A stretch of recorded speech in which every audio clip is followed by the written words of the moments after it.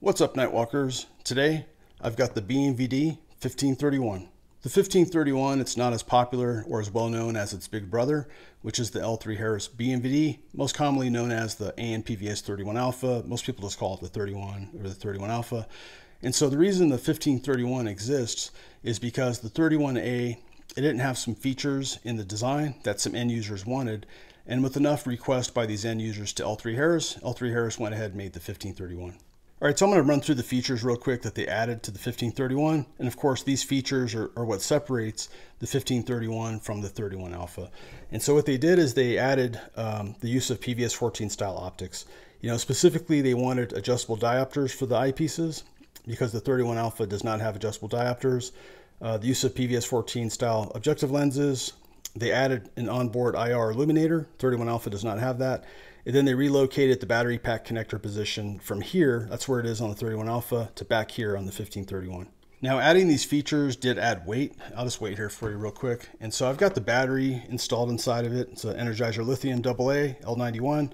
And so you're looking at 19.5 ounces. The single most important feature that they added are the adjustable diopters. The 31 Alpha, they don't have adjustable diopters. They come standard with a -0.5 diopter, which is good for 95% of people. You know, however, if you don't fall in that 95%, if you have a 31 Alpha, you're gonna have to buy a replacement diopter to put in there for your eyesight.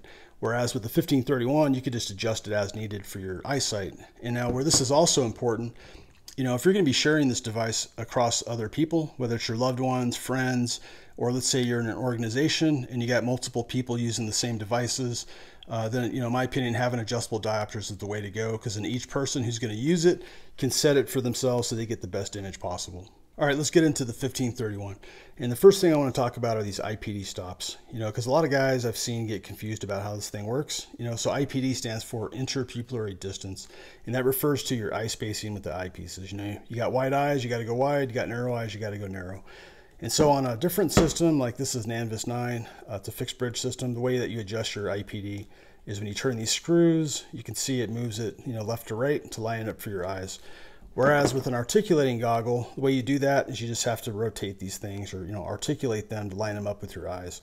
And so what the IPD stop system does on this goggle is you see the screw in the bottom right there. So when you turn it in, it comes out more, and when you turn it counterclockwise, it comes in, you know, away from it. So what that does is, if you don't have this thing set to your eyes, what happens is you could blow past where your eye is, and then you just have to bring it back.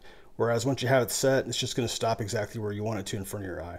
Articulating goggles like the 1531, they have some distinct advantages to them compared to goggles that are fixed bridge. And by fixed bridge, what I'm talking about is that this bridge assembly right here that the monocular pods connect to, you know, it's fixed in place. It doesn't move at all. So the way you use this type of goggle is you have it down in front of your eyes, and when you don't want it in front of your eyes, you just flip it up. Those are the only two positions of usage with a fixed bridge goggle.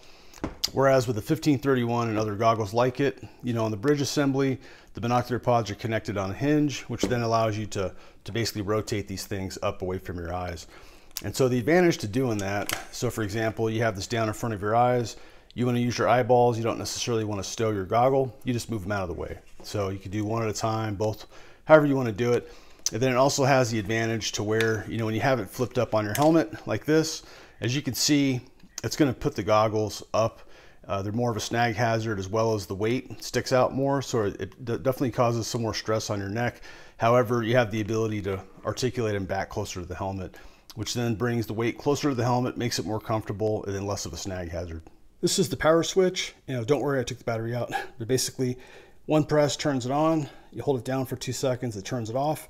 Now, once you have it turned on, this also functions as your gain control knob. You know, if you're not familiar, gain control just refers to how much brightness is coming out from the eyepieces. And so you could turn down the brightness or turn it back up, depending on how bright you want it. Now, another thing with this power switch is it actually functions as a way to program the goggles.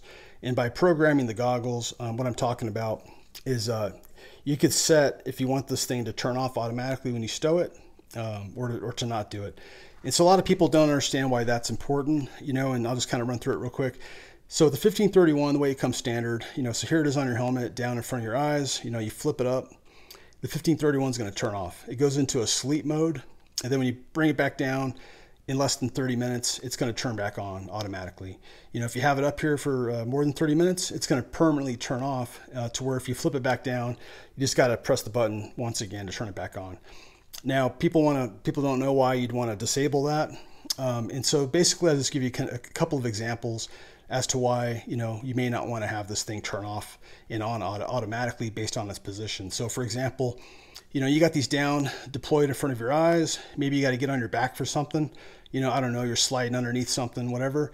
You don't want them to turn off, you know, if these are in front of your eyes. So that's one reason you don't want them to turn off. And then likewise, let's say you flip them up on your helmet and they go into sleep mode, but now, you know, you got to bend down. And even though this is stowed, you know, you're bending down to use your eyes or something. You don't want these to come back on and then put light down on your face. And so, you know, that's just a couple of reasons why you might want to disable, you know, the feature where it comes off and on automatically. It uses one single AA battery inside the goggle. And then you can also get it with this battery pack, which holds 4 AA batteries inside of it.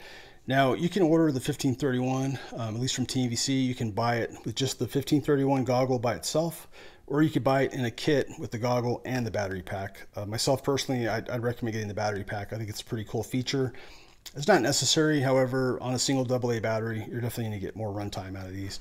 And so by runtime, you know, with the single AA, you're going to get 12 hours out of it. And then with the 4 batteries in the battery pack, you're going to get about 48 hours. And then the battery that you want to run, it's going to be an Energizer lithium AA. That's what L3Harris tells you to run. That's the best battery.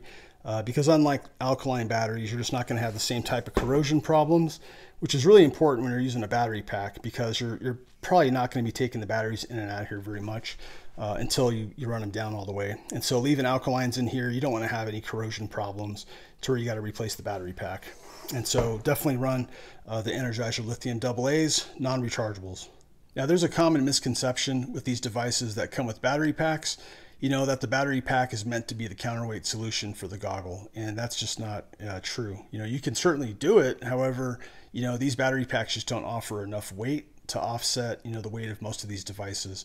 You know, for example, this battery pack with 4 lithium AA's in it, it weighs less than 6 ounces.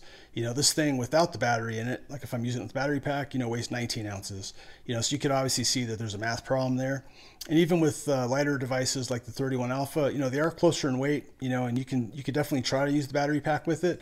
However, it's still, you know, still not quite there. So if you do run something like just the battery pack with it, you're going to have to really tighten up your helmet and get your straps on there. And even then, if you're doing a lot of movement, you know, you're going to have your helmet dip down on the front, you know, which isn't ideal because your goggles are going to tilt. And so you're not going to get the best image out of it, as well as it's very uncomfortable and you'll end up straining your neck a lot.